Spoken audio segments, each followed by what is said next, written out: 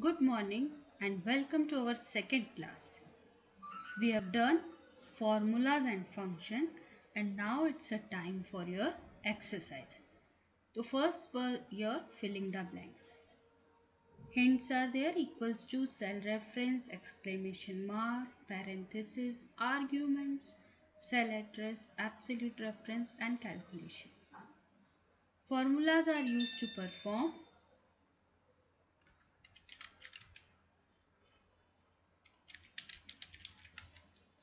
calculations.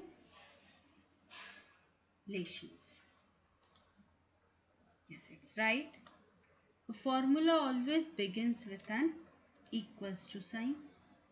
The in a formula, cell address in a formula is also called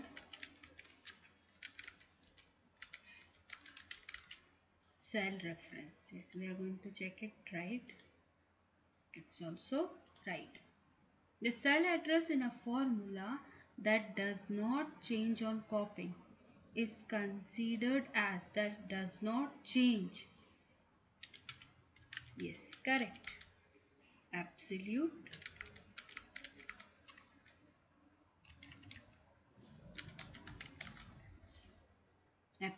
reference.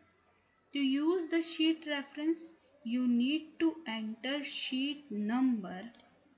After sheet number, we will be writing exclamation mark and then here after that cell address. Right. Dash are the inputs to the function which accept value as a number or text. So that is your arguments. A function must be followed by opening and closing parenthesis. Now we are going to State true or false. yes, true or false. Formula must begin with question mark sign, false. In absolute referencing, the relative position of rows and columns changes where you copy the formula. No, they will not change. Combined reference is a type of cell reference.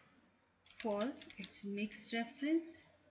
In absolute reference, dollar sign is used before the cell coordinates. True. Ranges can be used in a formula. Yes, true. Sheet tab cannot be renamed. False, it can be renamed. Sum function is used to find sum of values. True.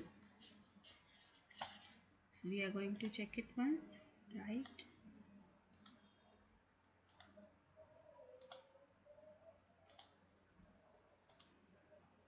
Now the next. A sports teacher has measured the height of the student in a class. Soumya has given the assignment to find the maximum and minimum height of the student. Suggest the function which she should use to accomplish this task.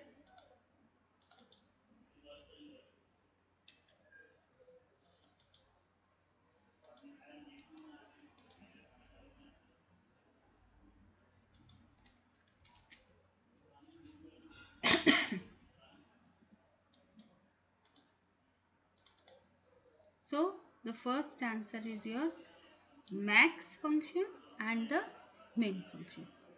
We are going to type this max and min function. That's right. Miss Priya and her friends got a rise of 10% in their salaries. Find the total amount if the present salary is 15,000. Okay. What is there? Calculate the salary by using the formula. So this will be your formula. 15,000 and your into 10 by 100, that is 10%, or your 15,000 plus 1500, that is also your 10%.